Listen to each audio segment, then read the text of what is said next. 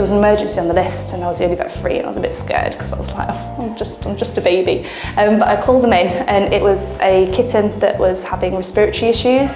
And I was expecting this cat to be really poorly, collapsed, you know, open mouth breathing.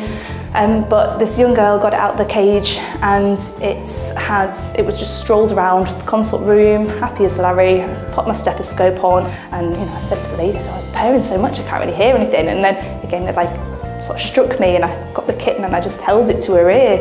And I was like, is this the noise that you hear? And she was like, that's it. Like, you just can't breathe properly. And I was like, oh, it's just purring.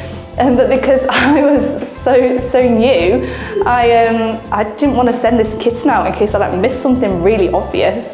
So I went and got a second opinion from another vet, and it was David, and he was like, you know, it's definitely just purring, and I was like, okay.